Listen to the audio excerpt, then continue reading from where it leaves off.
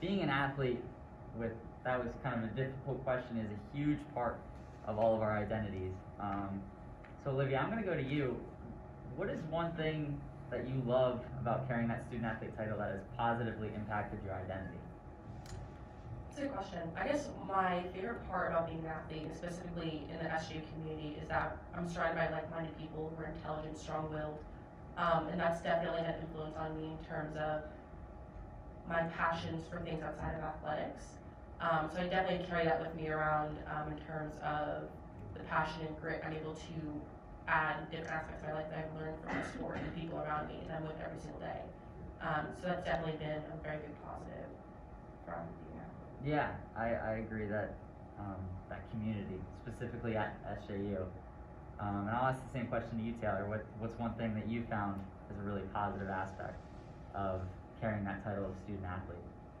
Yeah, definitely going off what Olivia said with the community, like you are surrounded by like-minded people and that have that same drive, but it also helps you develop skills, like I was saying before, that lead you to other aspects of your activities that you're involved in, whether it be work or this real world we enter after graduating from college and not having that strict schedule that I've learned from working part-time in my internship over the summer, that it helped the drive and the time management, everything that you develop from being an athlete and having that forced schedule helps you in this real world. Amanda, Lottie, Luca, anything you'd like to add? Positive aspects? I'd say you just taught me a lot of skills that I can take into the real world. You know, coming into St. Joe's, my time management was poor, so it's just like learning how to balance kind of athlete and work life just really helped me a lot. So.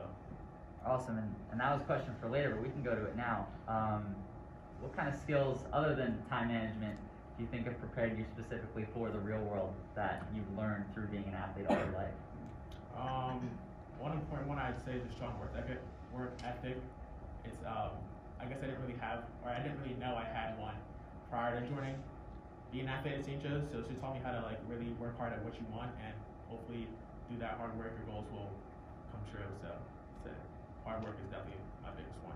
For sure. Luca, anything to add? Yeah, I would say obviously we're all part of teams, and being able to work with other like-minded individuals in a team setting is obviously something that goes well beyond the classroom and really translates over to the real world.